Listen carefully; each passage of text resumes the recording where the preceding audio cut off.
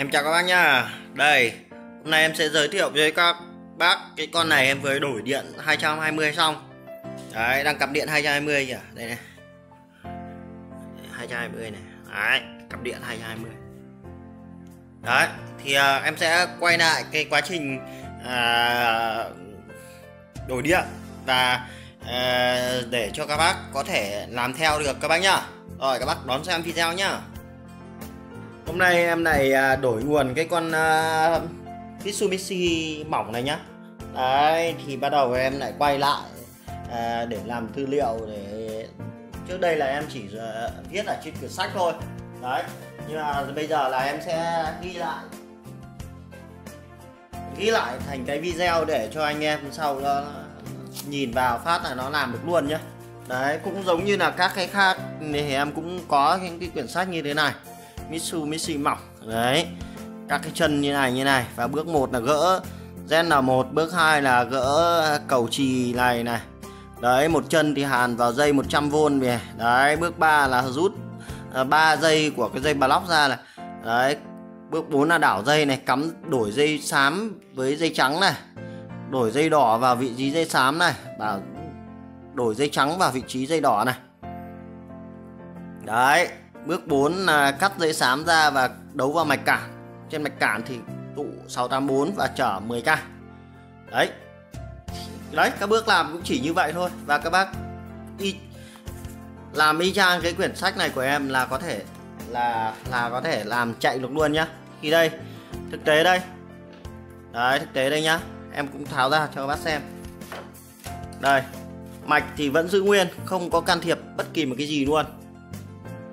Đấy, mạch không can thiệp bất kỳ một cái gì. Đấy, chỉ có mỗi cái là mình gỡ cái con ZN ra. Đấy, bước 1 là gỡ con ZN, bước 2 là gỡ một đầu của cái cầu chì F2 này ra. Đấy. Ở bên trên này mình sẽ câu đây, dây 100V đây, câu vào một đầu của đây, bước 3 đây. Đấy. Tiếp theo là đảo dây đây. Đấy, đảo xong đúng không? Bước 4 cắt dây xám ra đây. Cắt dây xám đây. Đấu mạch cản vào đây. Mạch cản đây, hai con này là đấu 2k thì thành ra là 10k đây, 11k đây. Đấy, 684 đây. Xong. Đấy, tất cả nó chỉ có nhiêu vậy thôi. Rất đơn giản. Đấy. Em nghĩ là ai cũng làm được thôi. Em làm như này rất là chi tiết rồi nên các bác hoàn toàn có thể làm theo các bác nhé. Đấy. Thì cái viên áp này để đây. Viên áp này em test thì nó không nóng. Đấy. Thì cái con tụ này, mới đầu con tụ nó nằm ở đây. Thì bây giờ con tụ này bây giờ mình sẽ để nó ra ngoài như thế này, ở cái vị trí này. Thế là xong. Đấy. Thì hoàn toàn nắp vào. Đấy. Và bắt đầu cấp nguồn. Úi giời, các bác, nguy hiểm vãi. Vẫn đang cắm điện mà vừa nãy em sờ vào, may mà không động vào điện 220. Điện 220 các bác nhá. Này, điện 220 này. Đấy, cấp điện, bật nguồn. Đấy, chạy. Đấy, các bác thấy đơn giản không? Em làm rất là đơn giản cho các bác, để các bác có thể tự làm được nhá.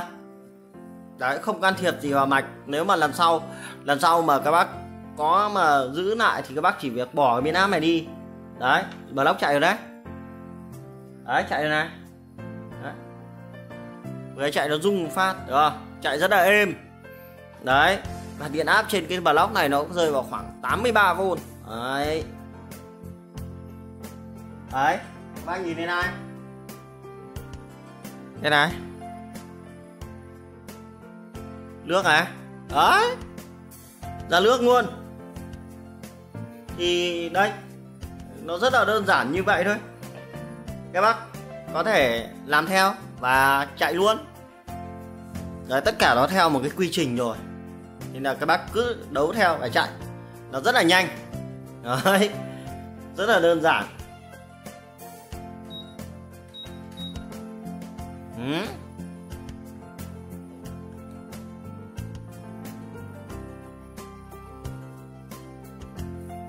Đấy, rất là êm các bác ạ. Đây, nước đây. ra nước luôn. Rất là mát.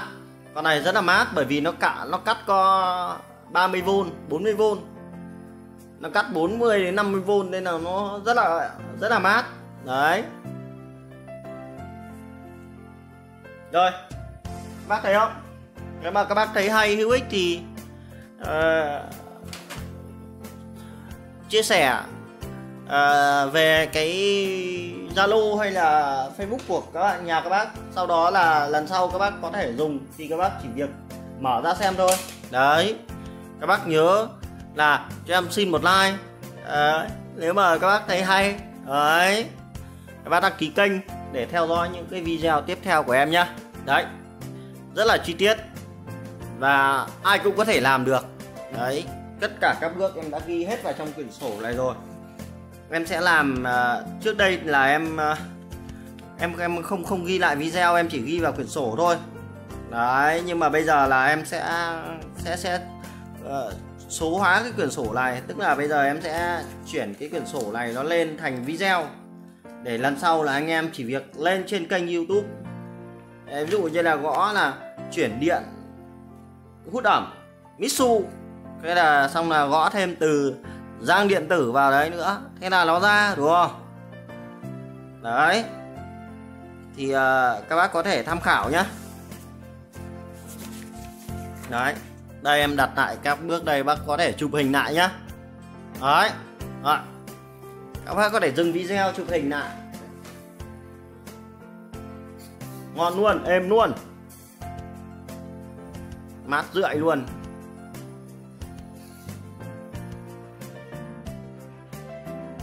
Ra nước. Rồi, video em kết thúc ở đây nhá. Đấy, rất là nhanh. Nếu mà làm cái này chắc là chỉ đổi nguồn ấy, chắc chỉ tầm độ khoảng 20 phút là xong thôi các bác ạ. Rất là đơn giản đúng không? Rồi, cảm ơn các bác đã theo dõi video của em nhá. Xin chào các bác.